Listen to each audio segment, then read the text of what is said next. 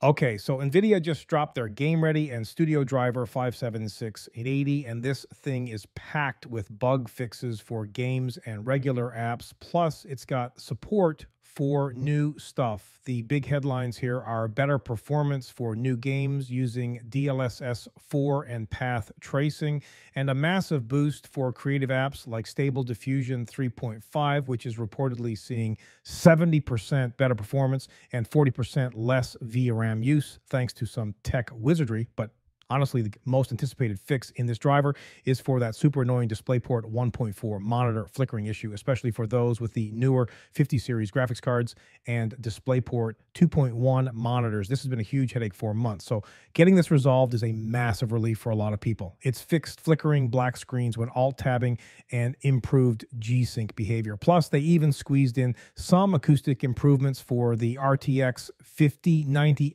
FE, making it quieter at idle. However, it's not all sunshine and rainbows. While a ton of bugs got squashed, everything from crashes in Dune Awakening and EA Sports FC 25 to visual glitches in Dragon's Dogma 2 and Ghost of Tsushima Director's Cut.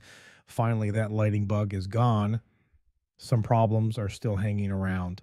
Cyberpunk 2077 photo mode crashes with path tracing.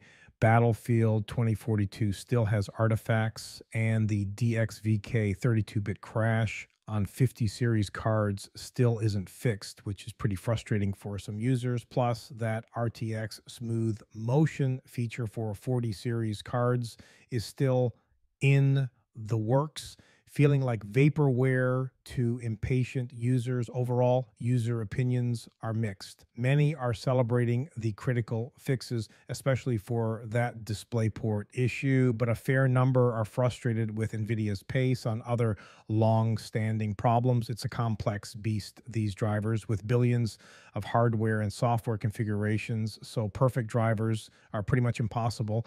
The best advice is to update cautiously, use tools like DDU for a clean install, and make sure you're sending direct feedback to NVIDIA when you find issues, because that's the only way these problems get prioritized and hopefully eventually fixed.